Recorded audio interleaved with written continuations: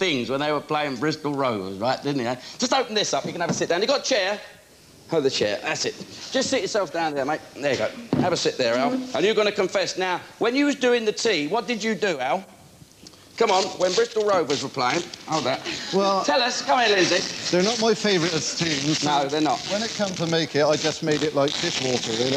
What, you made the tea like dishwater? You had to make the tea for the team you hate. You made their tea. Yeah. Right, and you made it out of dirty, horrible dishwater, and you put salt in it and stuff like that, because you hate the football team so much, don't you? Well, I think that was a rotten thing to do. Alan, would you mind just taking your glasses off? Just for a second, old chap.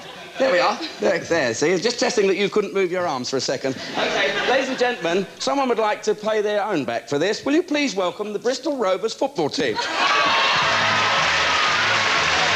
go.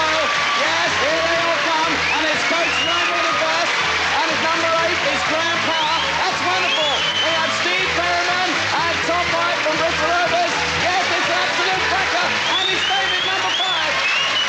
David Pritchard, number 4 there. John French, fantastic. And it's Josh Lowe. Josh, fantastic. Julian Alsop, he's giving it the full Monty. And here comes Frankie Bennett.